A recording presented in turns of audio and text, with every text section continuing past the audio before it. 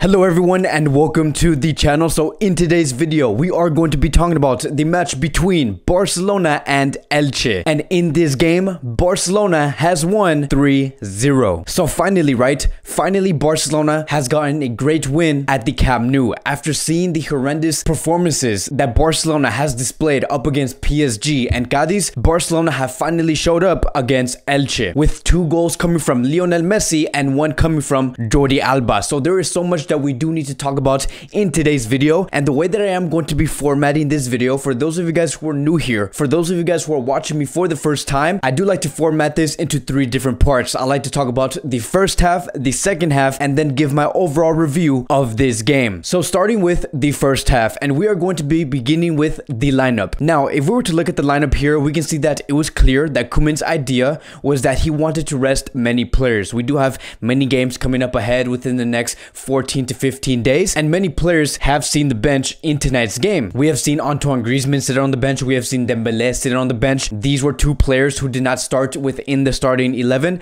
and then we also did see Mingueza as the right back over Serginho Dest. I do believe that it is quite clear that Ronald Koeman does prefer Mingueza over Serginho Dest in terms of who is going to be starting in the starting 11. But overall, this was a great strong lineup for a team up against Elche. So now going into the first half, and as the game did start, there were many doubts that were surrounding these Barcelona players because, again, over the past 14 to 15 days, Barcelona did not experience their best results. We have seen Barcelona struggle against very lower division type of teams, and we were really questioning going into this game and asking, can Barcelona pull off a win against Elche? Can they actually bring a great result and come out with 3 points? And as we went through this game, one of the biggest concerns that we have seen Ronald Koeman place on the field was that he let the opposition play first. Ronald Koeman's idea in this game was that he wanted Elche to receive the ball and then have Barcelona, with players such as Gerard Piqué, Samuel Umtiti, Jordi Alba, Mingueza, Frankie de Jong, Pedri, sit back and form a 4-4-2. That was the game plan within the first half. This is something that we have seen in the past couple of games coming from Ronald Koeman, which is again a very big concern because the last thing you do want to do as a Barcelona coach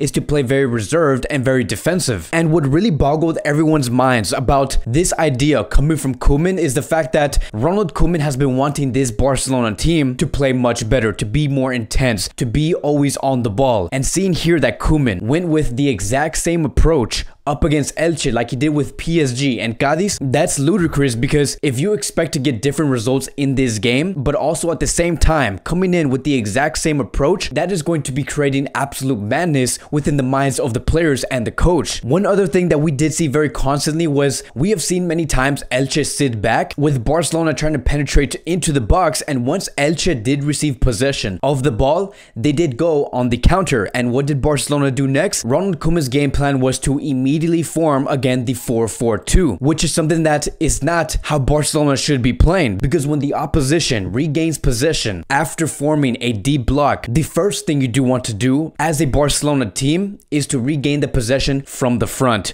Ronald Koeman's idea had nothing to do with that. And I remember Ronald Koeman in the pre-match press conference stating that this Barcelona team needs to be more optimistic after a defeat. They need to continue to have more hope and play much better. But seeing the way that Barcelona played in the first half, the style that they portrayed on the field was not optimistic in no way. But the only bright light that we did see within the first half was Francisco Trincao. Let me tell you guys, every time Trincao did receive the ball on that right wing area, Trincao looked absolutely devastating to the opposition. I do think that with this type of performance that Trincao did show, he is showing determination. This is a player that wants to win. This is a player that wants to make a mark with this Barcelona team, and it's very exciting to see such a young player contribute in this way and look very dangerous on the field, because the way that he likes to check in for the balls, the way that he likes to take on these players on the right side, and then in the end trying to contribute when it does come to those defensive duties duties, Trincao really is a player that does have it all. And there was a moment on the 19th minute where we have seen Lionel Messi pass the ball towards Francisco Trincao. Then we did see Trincao dribble the ball, take down 2 or 3 players, and then almost scored. And this is what I did have to say on Twitter. What Trincao displayed there on the 19th minute was extremely hard to do. The fact that he ran at full speed while maintaining full control of the ball against the opposition was so mesmerizing. What a dribble from Trincao. So it was a fantastic run. I do think that if you were to give Trincao more minutes on the pitch and have him understand the game that Barcelona wants to play moving forward, this could be a very, very dangerous player for FC Barcelona. But now going into the second half, and this is where everything goes in a full 360, right? Because in the first half, I was explaining how we came with the wrong approach. In the second half, everything did completely change. And it first started off with Dembele coming in for Pjanic. Now what this did for Ronald Koeman's starting 11 was that it did form in a 4-2-3-1. Dembele played on the left wing, and then Martin Braithwaite shifted his position from the left wing into a number 9 role. He was that number 1 in front of the 4-2-3-1. And I'm going to be explaining throughout the rest of this second half why this was so important in order to receive this 3-0 win. Because it did not take that long for Barcelona to finally get their first goal up against Elche. And on the 48th minute, we did see Lionel Messi score the first goal for Barcelona with a great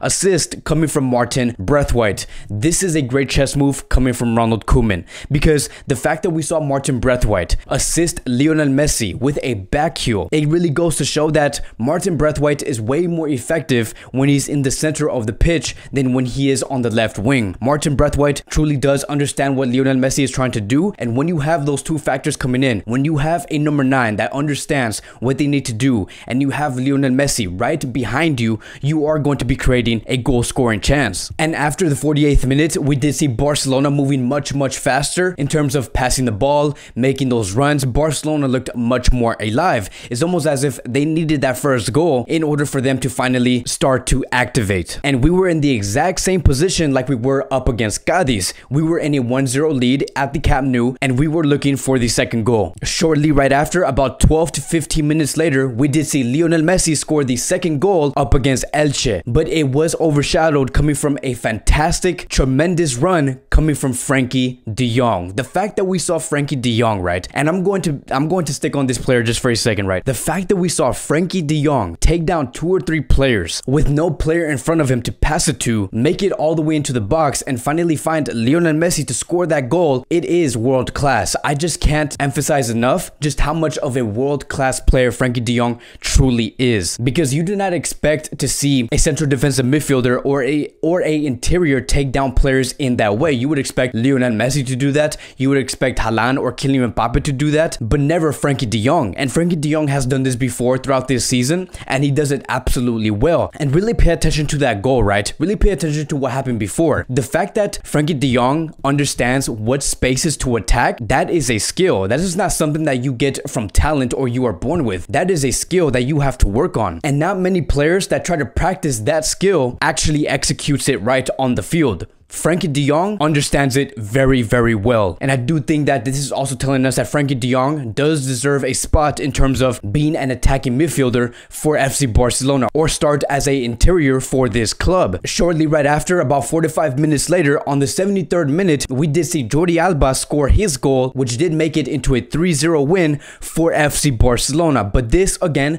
did get overshadowed by the brilliance of what did happen before Alba hit that ball inside the net. It did come from a wonderful pass coming from Lionel Messi, with Martin Braithwaite position himself in the correct way in order to set up Jordi Alba to score that goal inside the box. It was a great understanding coming from Lionel Messi and Martin Braithwaite. Again, going back to what I said in the beginning of the second half review, there was a reason why the 4-2-3-1 came into play. There was a reason why Ronald Koeman wanted Braithwaite to play in the center of the pitch. Braithwaite is simply just a much more effective player when played in the middle. And with Martin Braithwaite giving that assist towards Jordi Alba, it says here that in the previous 40 matches that Martin Martin Braithwaite has played for Barcelona, he has only given 1 assist. In this game, in 73 minutes, he has given a total of 2 assists. And later in the match, we did see Martin Braithwaite get subbed out for Antoine Griezmann on the 76th minute. I do believe that this was the wrong call coming from Ronald Koeman. Braithwaite in this match did deserve to play the full 90 minutes. We don't necessarily see him in every game and play a full 90 minutes. And in this game, I do believe that it was the time for him to shine. But that was it, right? Barcelona did win 3-0 against Elche at the Camp Nou. Barcelona is finally in 3rd place, with Barcelona having a game in hand over Sevilla. I do believe that this was a very important win, a win where we can learn a lot of lessons and how we should be moving forward. And some key points that I would take away from this game would be that Pedri is a very important player, because Pedri in this game has executed 2 recoveries that did lead towards 2 goals. And then as for Martin Braithwaite, he is also a very important player. He did provide 2 assists, and he should be a more centralized player. As for the next player, Trincao is a wonderful player. Trincao is a player that wants to succeed with Barcelona, and he should be given more minutes. And the last key point that I do want to make coming away from this match is that Lionel Messi is a player that does need a player that can act as a backbone, a player that can understand what Messi wants to do around the box. You look at how Martin Braithwaite acted with Lionel Messi. Messi scored 2 goals. You look at how sometimes we did see Pedri and Lionel Messi work around the box, and then you see either Messi or Pedri score a goal. Messi simply just needs a backbone towards his plays. And I do think that Messi is working on that with Barcelona so he can get the best out of himself. And Ronald Koeman has analyzed this extremely well, because in the post-match press conference, Ronald Koeman has stated this: in the second half, the team improved. If we can look for Leo with passes in the middle, this is fantastic. And Lionel Messi has also won Rack 1 Man of the Match up against Elche. But that's going to be it for today's Barcelona post-match review. Let me know what was your favorite moment in this match. What did Barcelona do well? What did Barcelona not do well? And who do you believe was the man of the match up against Elche? Thank you guys so much for watching. If you guys are new here, welcome to the channel. Please like, subscribe, comment, and I will see you guys in the next video.